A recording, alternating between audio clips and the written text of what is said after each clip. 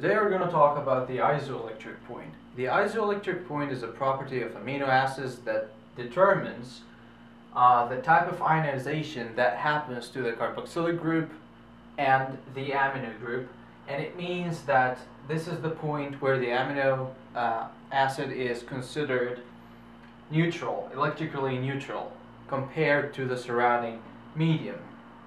So we'll begin with the basic structure of the amino acid, which looks something like that. So this is our amino group, and this is the carboxylic group. The carboxylic group is more acidic, so it tends to lose this hydrogen and it gains a negative charge. And the amino group is more basic, so it accepts a proton, and instead of being an NH2, it becomes NH3 and gains a positive charge. And the pH of the surrounding medium will determine this type of ionization. Now, we have to learn three terms. We have pH, and we have pKa, and we have pi. Pi is the isoelectric point. The pH is a scale from 0 to 14, and on the midpoint we have 7. 7 is considered neutral, like water. So water is a neutral substance. If we go towards the 0, the substance becomes more acidic. If we go towards the 14, the substance becomes more basic or alkaline. This is the pH scale. The pKa scale is also like the pH scale, but is specific for acids, and it works also the same way. The lower the number, the higher the acidity. The higher the number, the lower the acidity is. And the pi, as we said, is the isoelectric point. So from this, the pKa is more related to the groups itself, not the whole structure. So the carboxylic group has a pKa of around 3, so it's acidic, and the amino group, on the contrary, has a pKa around 10 or 9, so a larger number, so it tends more to be basic. So these are the main points that we need to know.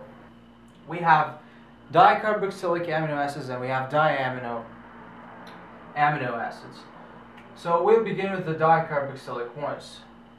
So let's say we have something like that. NH2, and then we have a CH2 and another carboxylic group. In this case, the acidity of the medium, for the previous amino acid, we will calculate the pi as follows. We don't have an extra carboxylic group, so we say that the pi equals the pKa of the alpha carbon carboxylic group plus the pKa of the alpha carbon amino group.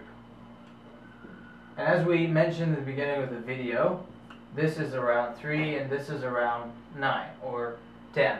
So it will give us something that's around 6. 12 divided by 2 is 6.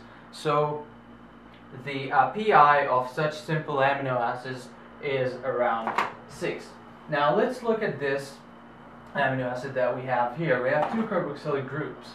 In this case, we do not really consider the amino acid to affect the pi of this amino acid. So in calculation, we say that pK or pi equals the pKa of the alpha carbon carboxylic group, which is the first one, and we have another carboxylic group, and we name the carbon that's attached to it beta carbon. So the pKa of the beta carbon carboxylic group all divided by 2.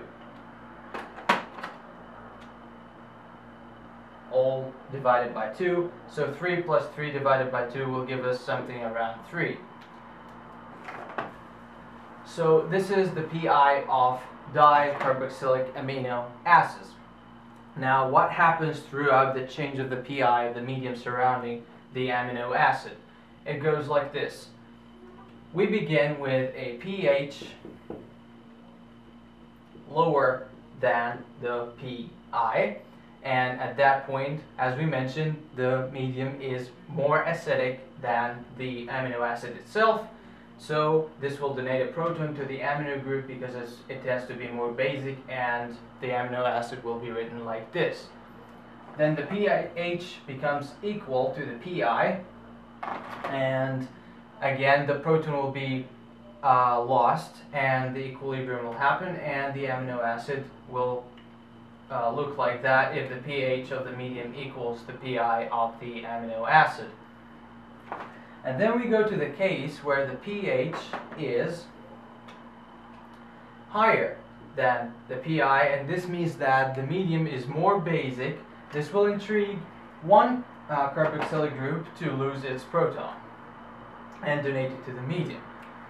The next case, so in the previous time we had 3 steps: pH less, equal, more than. Then here we have far more than the pi, because we still have another carboxylic group that still has the H attached. If we want to the carboxylic group to lose this H, we need to raise the pH of the surrounding medium far more higher the pi of the amino group or the amino acid. So in this case, the 2 carboxylic groups will lose their H's. On the contrary, for the other type of amino acids, the diamino amino acids, we have a structure like this. CH2.